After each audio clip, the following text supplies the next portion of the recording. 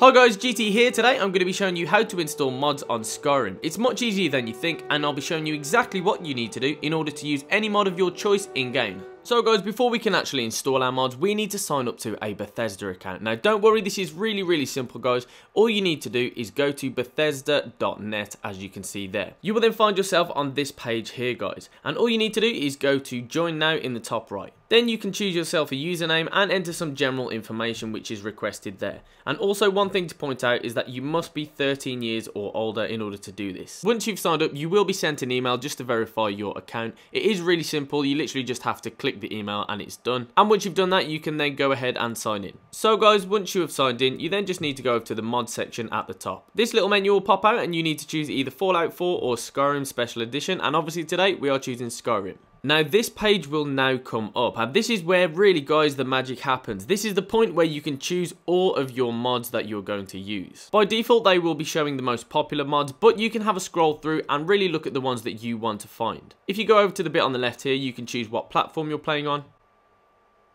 I obviously play on PS4, so that's what I've selected.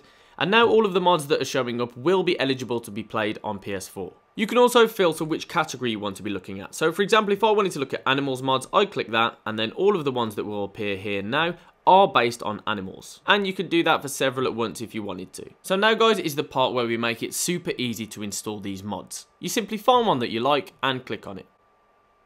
And once you've clicked on it, now you've got the description of it, the information to do with it, and obviously some history to do with what versions have been made. Once you decide that that's the mod you want to add to the game, simply go ahead and click add to library. So when we access the game in a minute, this mod will appear in my library and it'll be super easy to install. And you can really add as many mods to your library as you would like. So guys, now you need to load up the console or the computer that you're playing on and go to the main menu of Skyrim, and then you need to head down to the mod section.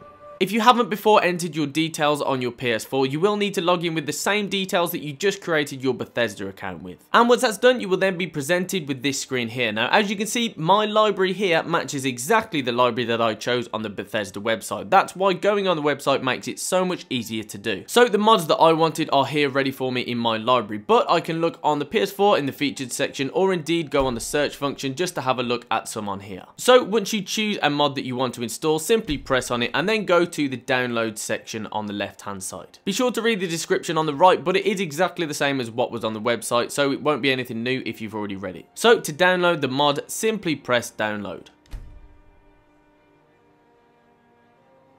And it does it in absolutely no time guys, there's not much waiting around at all. You can also favourite this, you can delete it if you wanted to, you can report it, and you can also rate it to say what you think of it. So that mod is now downloaded and it is active. You'll see that the surreal lighting mod has the downloaded symbol but not the tick to say it's active. That's how you can tell which ones are downloaded and which ones are active. So I am going to enable the surreal lighting effect so you can see it when I go in game shortly. Once you've enabled your mods, you will see this screen here, and it basically just says that the game needs to restart in order for the mods to become active when you are playing. Press OK and then it will automatically load these up for you. And just continue into your normal game and the mods will be there ready for you. So once you have enabled your mods, you will have this pop up just before you go into the game, and it's really important to note because if you are after trophies or achievements, you won't be able to get them with mods active, so do bear that in mind before you activate them. So guys, I am back in the game and straight away you can see that my surreal lighting mod is active by the look of that amazing sky. This is just one of the really simple but effective mods available to download, and I do really recommend having a good look at what you want.